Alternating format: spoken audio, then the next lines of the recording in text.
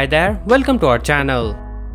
Honor's V series devices offer top-tier performance and are complemented by powerful cameras with small compromises, but with an impressive cost reduction compared to Huawei phones. Now, Honor is expected to launch the successor to the premium V30 series. Until now, we have had some rumors and leaks, but most important one and the most recent one is about the processor. And this leak was brought to us by the Chinese leaker Digital Chat Station. He says that the Honor V40 series will not use the Kirin 9000 chipsets. You might know that Huawei sold the Honor brand just this past week. Before that, it was rumored that the Honor V40 series to be powered by Kirin 9000 chipsets. And now that they are separated, it looks like they will not share the processor after all.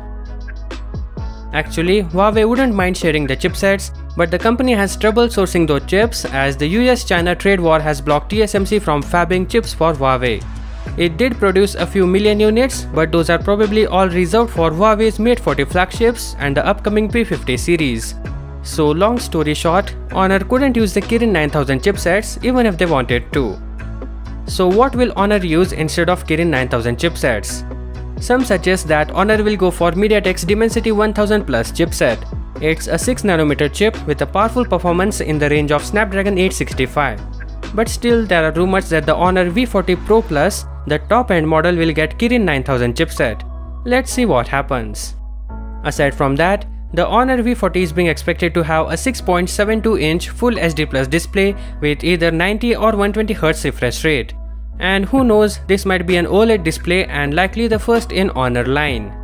The other high-end models, V40 Pro and V40 Pro Plus, are said to have the Sony IMX700 RYYB pixel arranged primary camera, as well as offering support for ultra-fast charging at 66W wired charging alongside 40W wireless charging. There will also be stereo speakers, 5G and glass build. As for the pricing, nothing is known yet. The V40 series was also supposed to launch with Harmony OS. We wonder if the split is just towards the hardware or software as well. By the way, Huawei is scheduling to launch the first Harmony OS beta for developers on December 18th, while the public beta will be out by April. The first demo units running the OS will arrive in January or February 2021. About the launch of phone, rumors from Weibo cite a mid-December launch for at least 2 Honor V40 series handsets this year. So that is all for today. Catch you in the next one. Peace out.